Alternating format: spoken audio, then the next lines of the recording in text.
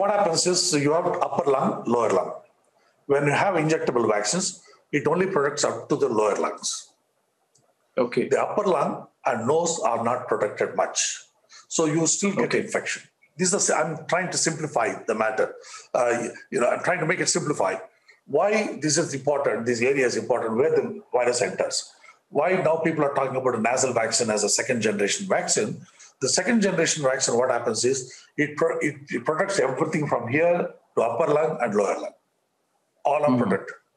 That's a nice thing about it protects. It has got two immune responses, three immune responses. Mucosal immunity, that means nasal immunity.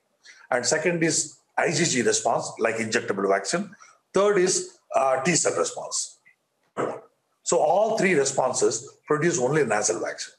Injectable vaccine only produce IgG and T cell response. So this nasal vaccines are how far away now? We just phase 1 is undergoing right now. By May 8th, will be last date for us for the data coming out. So you are also coming up with a nasal vaccine? Yes. I think we'll be the first one in the world. If the regulators help us, we'll be the first one in the world to come out with a nasal vaccine. You're going to make history.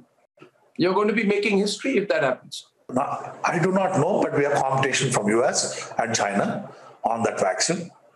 And now Israel is also. But tell me, if someone's taken Covaxin or Covishield now, and you come up with a nasal vaccine in say May, June, can someone then who's already taken an injectable vaccine also get a nasal vaccine shot? That's a very good question, Arnab. Very good question. But I don't have data. I don't want to be blamed that I suggested something like that. Yeah. But if you look at scientifically, you want me to make a hypothesis on that, okay?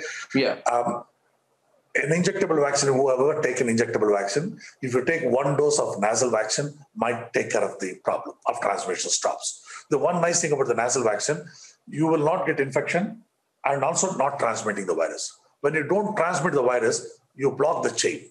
You block the chain of the transmission. And that is what we want. We want to flatten the curve. Is the only way is the transmission stopping. Right now, it is not happening. So people can take, even those who've taken an injectable vaccine now, most probably you think will be able to take a nasal vaccine? It's only my hypothesis, yes, but I don't have data. And it's a nasal vaccine is what? It's like a nasal drop? It's just drop, like a polio drops, just like polio drop. Just to turn them, 2 drops here, 2 drops here. You're done with it. And we have seen 200 people were vaccinated, and we have seen not even single adverse, not even fever, not even single adverse reaction.